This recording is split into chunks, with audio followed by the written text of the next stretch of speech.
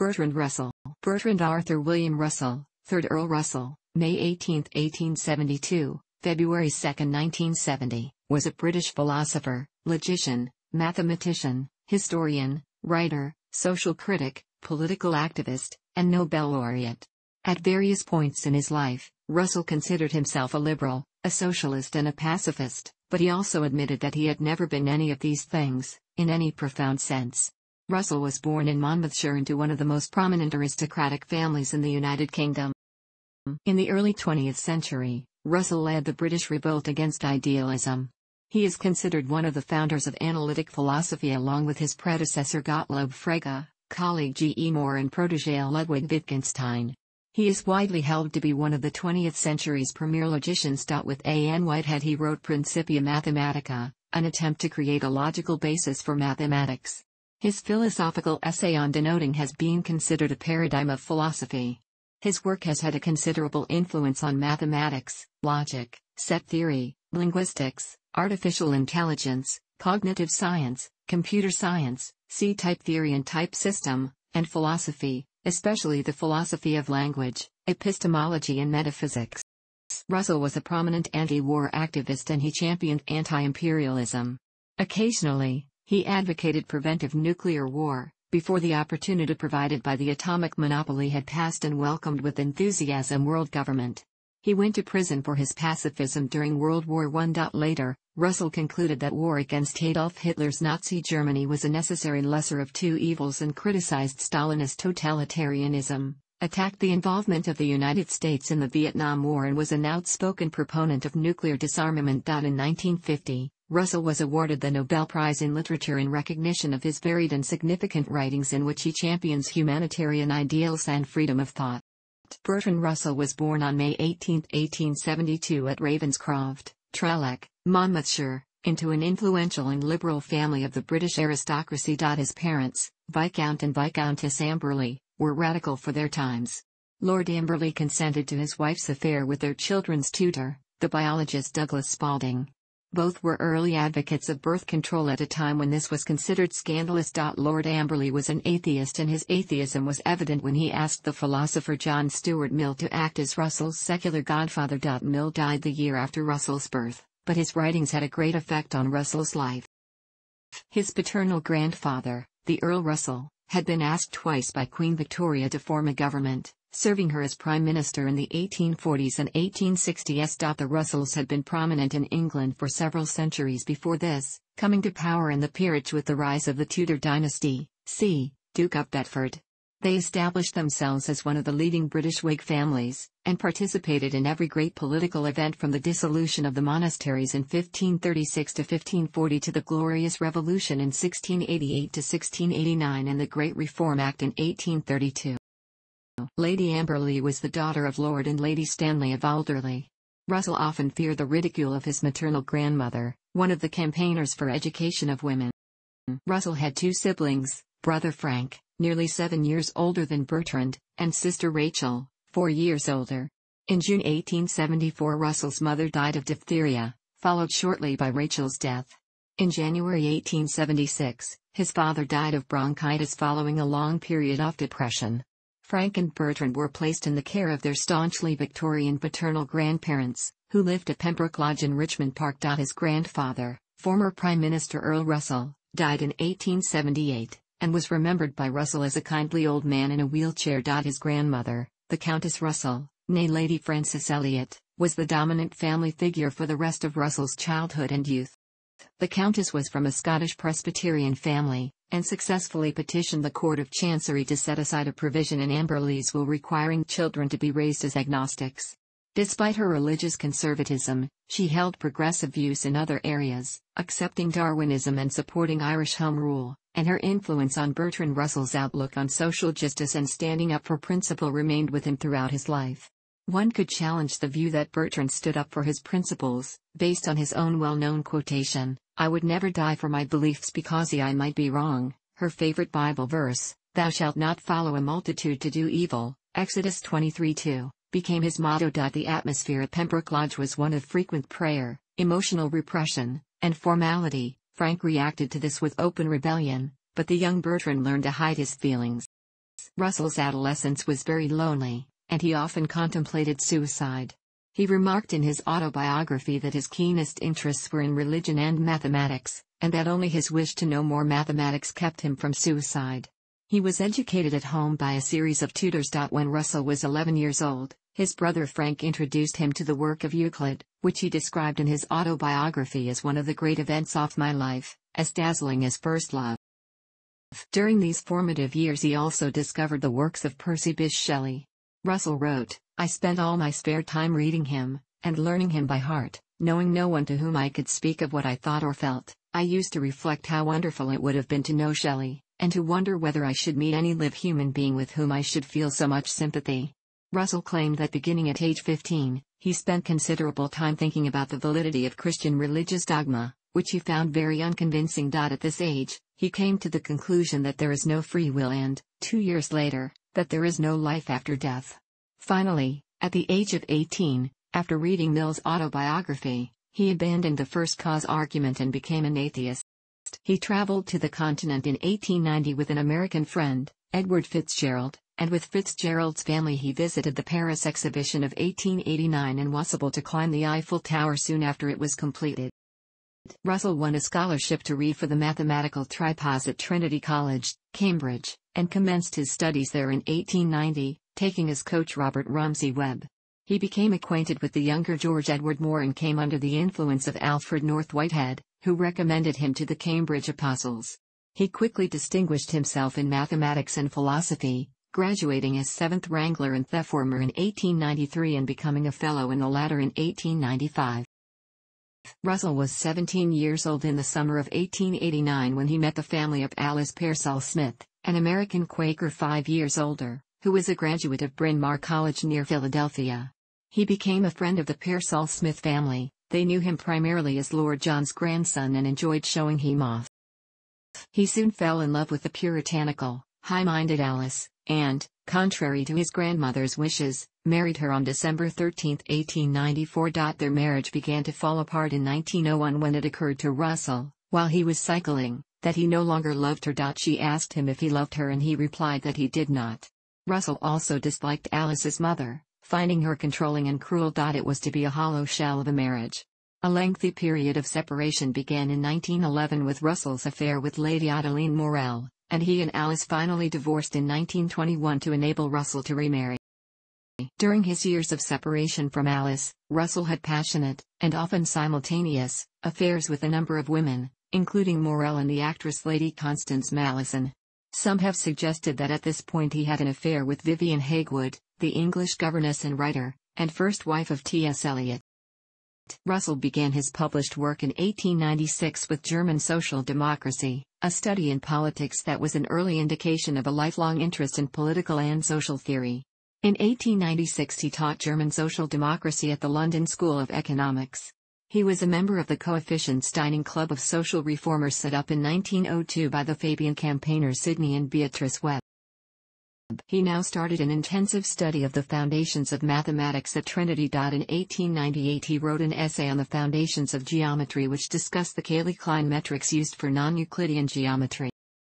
He attended the International Congress of Philosophy in Paris in 1900 where he met Giuseppe Pino and Alessandro Padova. The Italians had responded to Georg Cantor, making a science of set theory. They gave Russell their literature including the Formulario Mathematico. Russell was impressed by the precision of Pino's arguments at the Congress, read the literature upon returning to England, and came upon Russell's paradox. In 1903 he published The Principles of Mathematics, a work on foundations of mathematics. It advanced a thesis of logicism, that mathematics and logic are one and the same.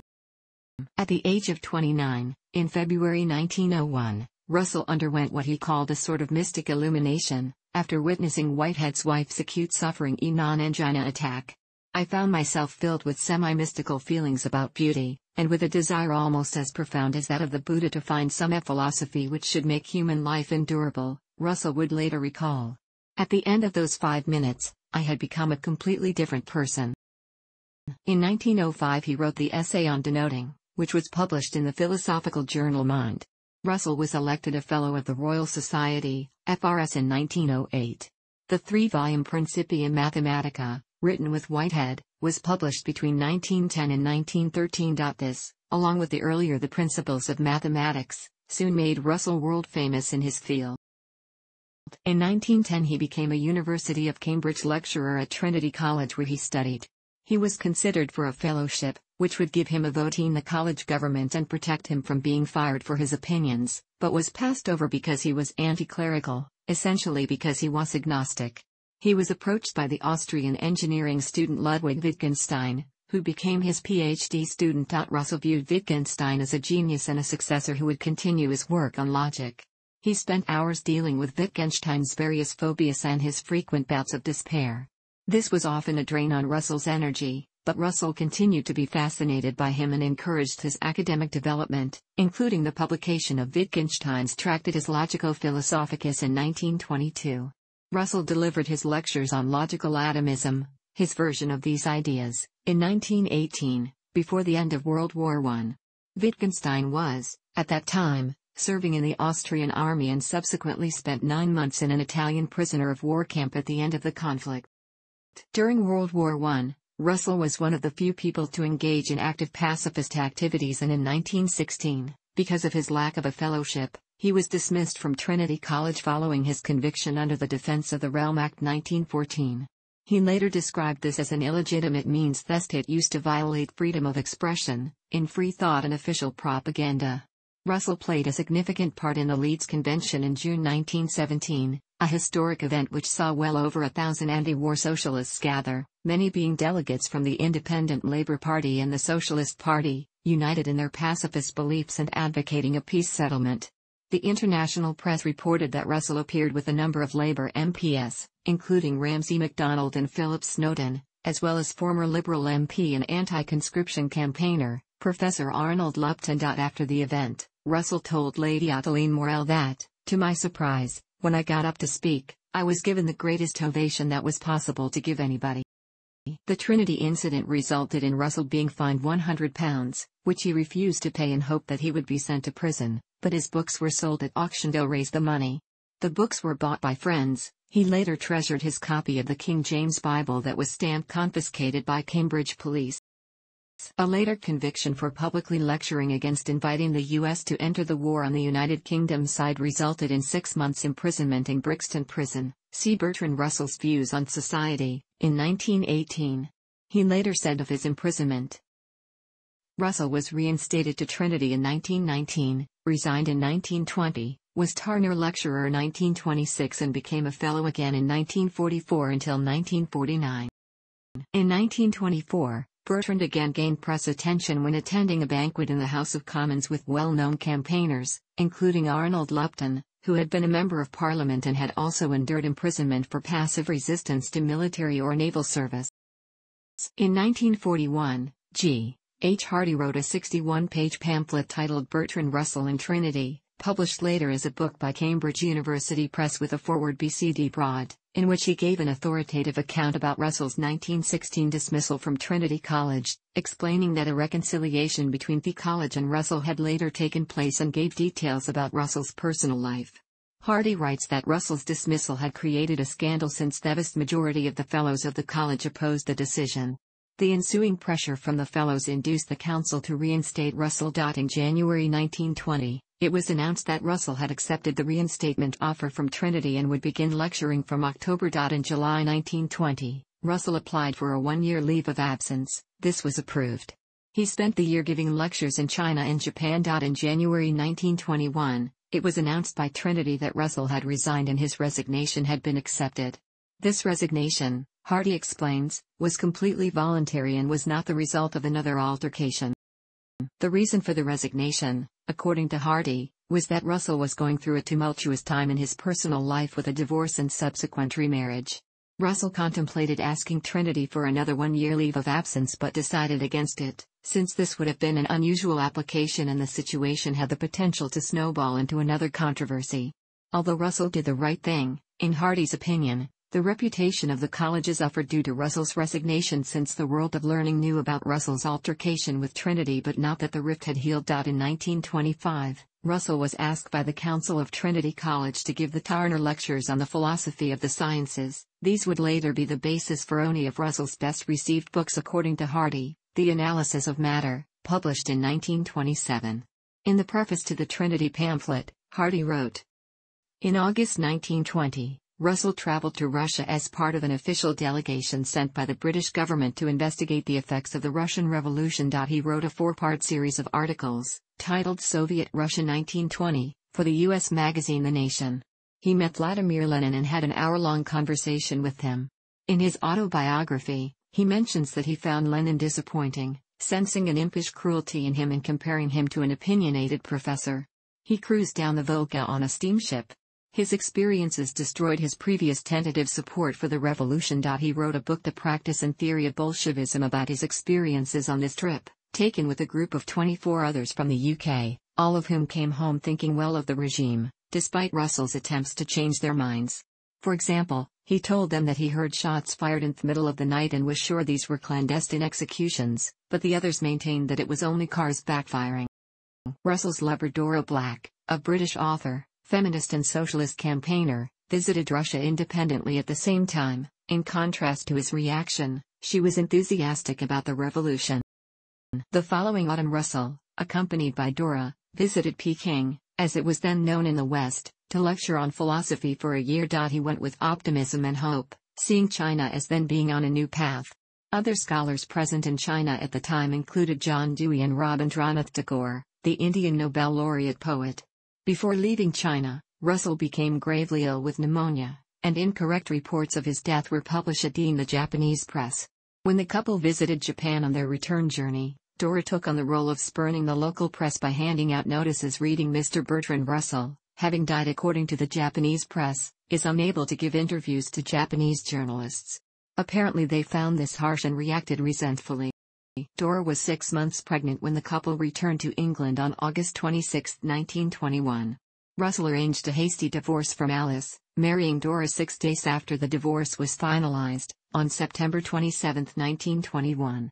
Russell's children with Dora were John Conrad Russell, 4th Earl Russell, born on November 16, 1921, and Catherine Jane Russell, now Lady Catherine Tate, born on December 29, 1923. Russell supported his family during this time by writing popular books explaining matters of physics, ethics, and education to the layman. From 1922 to 1927 the Russells divided their time between London and Cornwall, spending summers in Porthcurno. In the 1922 and 1923 general elections Russell stood as a Labour Party candidate in the Chelsea constituency, but only on the basis that he knew he was extremely unlikely to be elected in such a safe Conservative seat, and he was not on either occasion. Together with Dora, Russell founded the experimental Beacon Hill School in 1927. The school was run from a succession of different locations, including its original premises at the Russells' residence, Telegraph House, near Harding, West Sussex. On July 8, 1930 Dora gave birth to her third child, Harriet Ruth. After he left the school in 1932, Dora continued it until 1943. On a tour through the U.S. in 1927 Russell met Barry Fox, later Barry Stevens, who became a well-known Gestalt therapist and writer in later years. Russell and Fox developed an intensive relationship. In Fox's words, "For 3 years we were very close." Fox sent her daughter Judith to Beacon Hill School for some time. From 1927 to 1932 Russell wrote 34 letters to Fox. Upon the death of his elder brother Frank, in 1931, Russell became the third Earl Russell. Russell's marriage to Dora grew increasingly tenuous, and it reached a breaking point over her having 2 children with an American journalist, Griffin Barry. They separated in 1932 and finally divorced. On January 18, 1936, Russell married his third wife, an Oxford undergraduate named Patricia Peter Spence, who had been his children's governess since 1930. Russell and Peter had one son, Conrad Sebastian Robert Russell, 5th Earl Russell, who became a prominent historian and one of the leading figures in the Liberal Democrat Party. Russell returned to the London School of Economics to lecture on the science of power in 1937. During the 1930s, Russell became a close friend and collaborator of V. K. Krishna Menon, then Secretary of the India League, the foremost lobby in the United Kingdom for Indian self-rule. Russell opposed rearmament against Nazi Germany. In 1937 he wrote in a personal letter, "If the Germans succeed in sending an invading army to England, we should do best to treat them as visitors, give them quarters and invite the commander-in-chief to dine with the Prime Minister." In 1940, he changed his view that avoiding a full-scale world war was more important than defeating Hitler. He concluded that Adolf Hitler taking over all of Europe would be a permanent threat to democracy. In 1943, he adopted a stance toward large-scale warfare. War was always a great evil, but in some particularly extreme circumstances, it may be the lesser of two evils. Before World War II, Russell taught at the University of Chicago, later moving on to Los Angeles to lecture at the UCLA Department of Philosophy. He was appointed professor at the City College of New York, CCNY, in 1940, but after a public outcry the appointment was annulled by a court judgment that pronounced him morally unfit to teach at the college due to his opinions, especially those relating to sexual morality, detailed in Marriage and Morals, 1929. The matter was however taken to the New York Supreme Court by Jean Kay, who was afraid that her daughter would be harmed by the appointment, though her daughter was not a student at CCNY. Many intellectuals, led by John Dewey, protested at his treatment. Albert Einstein's oft-quoted aphorism that great spirits have always encountered violent opposition from mediocre minds originated in his open letter, dated March 19, 1940, to Morris Raphael Cohen, a professor emeritus at CCNY, supporting Russell's appointment. Dewey and Horace M. Callan edited a collection of articles on the CCNY affair in the Bertrand Russell case. Russell soon joined the Barnes Foundation, lecturing to a varied audience in the history of philosophy. These lectures formed the basis of a history of Western philosophy. His relationship with the eccentric Albert C. Barnes soon soured, and he returned to the UK in 1944 to rejoin the faculty of Trinity College. Russell participated in many broadcasts over the BBC, particularly the Brains Trust and the Third Programme, on various topical and philosophical subjects. By this time Russell was world famous outside academic circles, frequently the subject or author of magazine and newspaper articles, and was called upon to offer opinions on a wide variety of subjects, even mundane ones. En route to one of his lectures in Trondheim, Russell was one of 24 survivors, among a total of 43 passengers, of an airplane crash in Holmelvik in October 1948. He said he owed his life to smoking since the people who drowned were in the non-smoking part of the plane. A History of Western Philosophy, 1945, became a bestseller and provided Russell with a steady income for the remainder of his life. In 1942 Russell argued in favor of a moderate socialism, capable of overcoming its metaphysical principles, in an inquiry on dialectical materialism, launched by the Austrian artist and philosopher Wolfgang Paulin in his journal Dine, saying, "I think the metaphysics of both Hegel and Marx plain nonsense. Marx's claim to be science is no more justified than Mary Bakeretti's. This does not mean that I am opposed to socialism." In 1943, Russell expressed support for Zionism. "I have come gradually to see that, in a dangerous and largely hostile world, it is essential to Jews to have some country which is theirs, some region where they are not suspected aliens, some state which embodies what is distinctive in their culture." In a speech in 1948, Russell said that if the USSR's aggression continued, it would be morally worse to go to war after the USSR possessed an atomic bomb than before it possessed one, because if the USSR had no bomb the West's victory would come more swiftly and with fewer casualties than if there were atom bombs in both sides. At that time, only the United States possessed an atomic bomb, and the USSR was pursuing an extremely aggressive policy towards the countries in Eastern Europe which were being absorbed into the Soviet Union's sphere of influence. Many understood Russell's comments to mean that Russell approved of a first strike in a war with the USSR, including Nigel Lawson, who was present when Russell spoke of such matters. Others, including Griffin, who obtained a transcript of the speech, have argued that he was merely explaining the usefulness of America's atomic arsenal in deterring the USSR from continuing its domination of Eastern Europe. However, just after the atomic bombs exploded over Hiroshima and Nagasaki, Russell wrote letters, and published articles in newspapers from 1945 to 1948, stating clearly that it was morally justified and better to go to war against the USSR using atomic bombs while the United States possessed them and before the USSR did. In September 1949, 1 week after the USSR tested its first A-bomb, but before this became known, Russell wrote that USSR would be unable to develop nuclear weapons because following Stalin's purges only science based on Marxist principles would be practiced in the Soviet Union. After it became known that the USSR carried out its nuclear bomb tests, Russell declared his position advocating for the total abolition of atomic weapons. In 1948, Russell was invited by the BBC to deliver the inaugural Reith Lectures, what was to become an annual series of lectures, still broadcast by the BBC. His series of 6 broadcasts, titled Authority and the Individual, explored themes such as the role of individual initiative in the development of a community and the role of state control in a progressive society. Russell continued to write about philosophy. He wrote a foreword to Words and Things by Ernest Gellner, which was highly critical of the later thought of Ludwig Wittgenstein and of ordinary language philosophy. Gilbert Ryle refused to have the book reviewed in the philosophical journal Mind, which caused Russell to respond via the Times. The result was a month-long correspondence in the Times between supporters and detractors of ordinary language philosophy, which was only ended when the paper published an editorial critical of both sides but agreeing with the opponents of ordinary language philosophy. In the King's Birthday Honours of June 9, 1949, Russell was awarded the Order of Merit, and the following year he was awarded the Nobel Prize in Literature. When he was given the Order of Merit, George VI was affable but slightly embarrassed at decorating a former jailbird, saying, "You have sometimes behaved in a manner that would not do if generally adopted." Russell merely smiled, but afterwards claimed that the reply "That's right, just like your brother" immediately came to mind. In 1952 Russell was divorced by Spence, with whom he had been very unhappy. Conrad, Russell's son by Spence, did not see his father between the time of the divorce and 1968, at which time his decision to meet his father caused a permanent breach with his mother.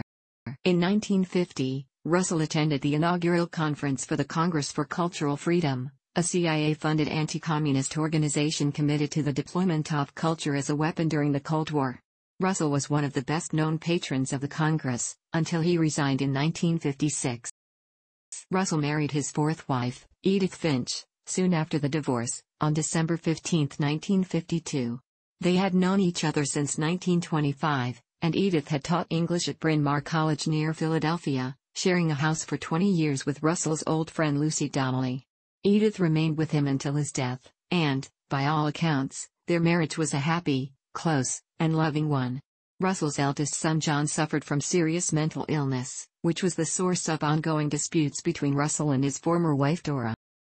In September 1961, at the age of 89, Russell was jailed for 7 days in Brixton Prison for breach of peace after taking part in an anti-nuclear demonstration in London. The magistrate offered to exempt him from jail if he pledged himself to good behavior, to which Russell replied, "No, I won't." In 1962 Russell played a public role in the Cuban Missile Crisis, in an exchange of telegrams with Soviet leader Nikita Khrushchev. Khrushchev assured him that Soviet government would not be reckless. Russell sent this telegram to President Kennedy. "Your action desperate. Threat to human survival. No conceivable justification. Civilized man condemns it. We will not have mass murder. Ultimatum means war. End this madness." According to historian Peter Knight, after JFK's assassination, Russell, prompted by the emerging work of the lawyer Mark Lane in the U.S., rallied support from other noteworthy and left-leaning compatriots to form a Who Killed Kennedy committee in June 1964, members of which included Michael Foot MP, Caroline Benn, the publisher Victor Gollancz, the writers John Arden and J.B. Priestley, and the Oxford history professor Hugh Trevor Roper. Russell published a highly critical article weeks before the Warren Commission report was published, setting forth 16 questions on the assassination and equating the Oswald case with the Dreyfus affair of late 19th century France, in which the state wrongly convicted an innocent man. Russell also criticized the American press for failing to heed any voices critical of the official version. Bertrand Russell was opposed to war from early on, his opposition to World War I being used as grounds for his dismissal from Trinity College at Cambridge. This incident fused two of his most controversial causes, as he had failed to be granted fellow status, which would have protected him from firing, because he was not willing to either pretend to be a devout Christian, or at least avoid admitting he was agnostic. He later described the resolution of these issues as essential to freedom of thought and expression, citing the incident in Free Thought and Official Propaganda, where he explained that the expression of any idea, even the most obviously bad, must be protected not only from direct state intervention, but also economic leveraging and other means of being silenced. Russell spent the 1950s and 1960s engaged in political causes primarily related to nuclear disarmament and opposing the Vietnam War. The 1955 Russell-Einstein Manifesto was a document calling for nuclear disarmament and was signed by 11 of the most prominent nuclear physicists and intellectuals of the time. In 1966 to 1967, Russell worked with Jean-Paul Sartre and many other intellectual figures to form the Russell Vietnam War Crimes Tribunal to investigate the conduct of the United States in Vietnam. He wrote a great many letters to world leaders during this period. In 1956, immediately before and during the Suez Crisis, Russell expressed his opposition to European imperialism in the Middle East. He viewed the crisis as another reminder of the pressing need for a more effective mechanism for international governance, and to restrict national sovereignty to places such as the Suez Canal area where general interest is involved. At the same time the Suez Crisis was taking place, the world was also captivated by the Hungarian Revolution and the subsequent crushing of the revolt by intervening Soviet forces. Russell attracted criticism for speaking out fervently against Suez War while ignoring Soviet repression in Hungary, to which he responded that he did not criticize the Soviets because there was no need. Most of the so-called Western world was fulminating.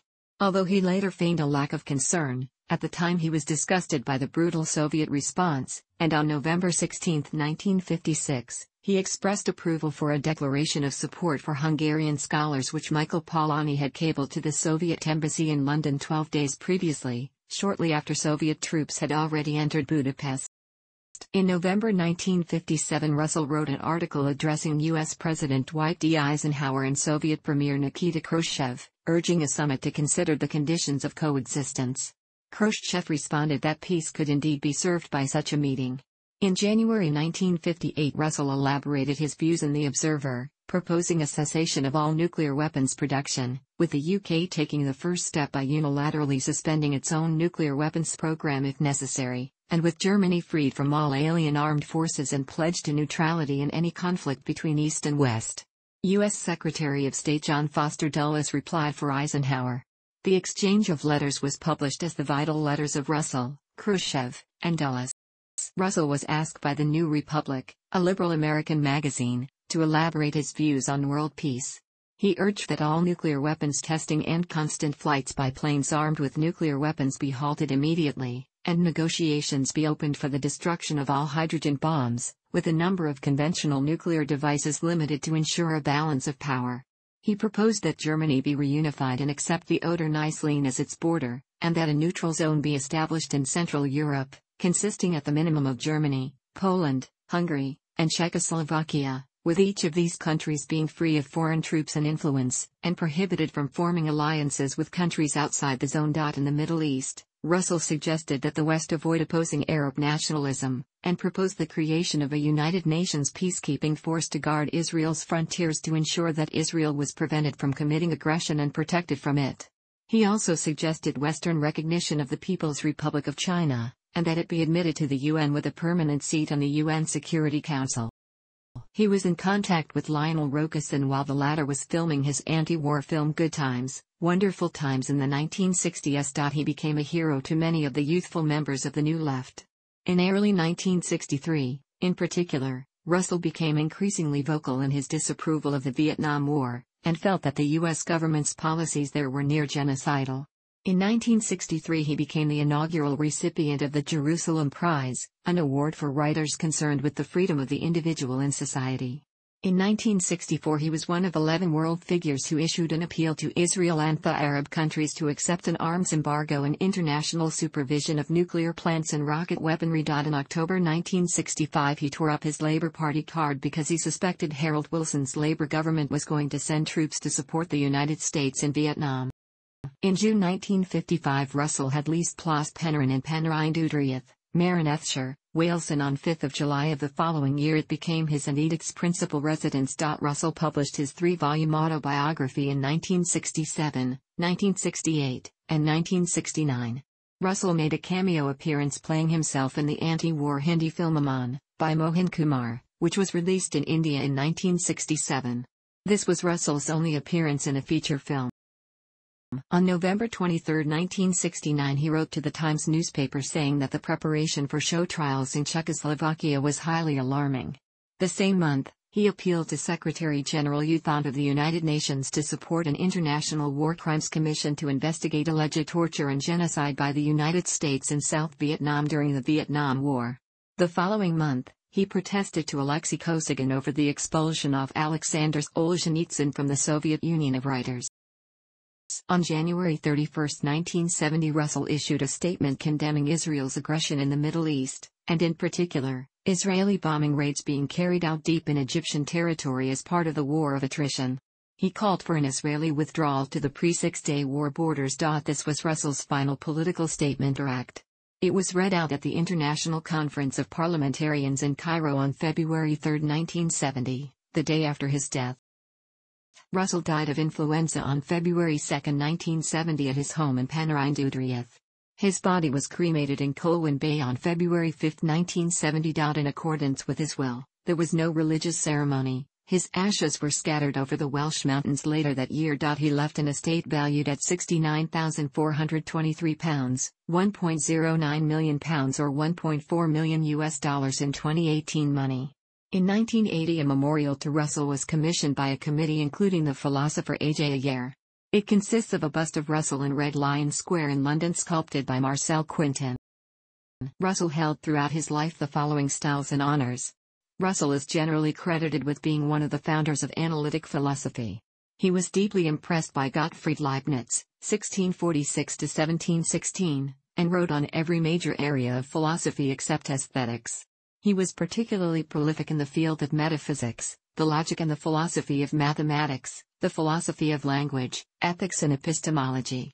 When Brand Blanchard asked Russell why he did not write on aesthetics, Russell replied that he did not know anything about it, but that is not a very good excuse, for my friends tell me it has not deterred me from writing on other subjects. On ethics, Russell considered himself a utilitarian. For the advancement of science and protection of the right to freedom of expression, Russell advocated the will to doubt, the recognition that all humane knowledge is at most a best guess, that one should always remember. Russell described himself in 1947 as an agnostic, saying, therefore, in regard to the Olympic gods, speaking to a purely philosophical audience, I would say that I am an agnostic. But speaking popularly, I think that all of us would say in regard to those gods that we were atheists. In regard to the Christian God, I should, I think, take exactly the same line. For most of his adult life, Russell maintained religion to be little more than superstition and, in spite of any positive effects, largely harmful to people. He believed that religion and the religious outlook serve to impede knowledge and foster fear and dependency, and to be responsible for much of our world's wars, oppression, and misery. He was a member of the Advisory Council of the British Humanist Association and president of Cardiff Humanists until his death. Political and social activism occupied much of Russell's time for most of his life. Russell remained politically active almost to the end of his life, writing to and exhorting world leaders and lending his name to various causes.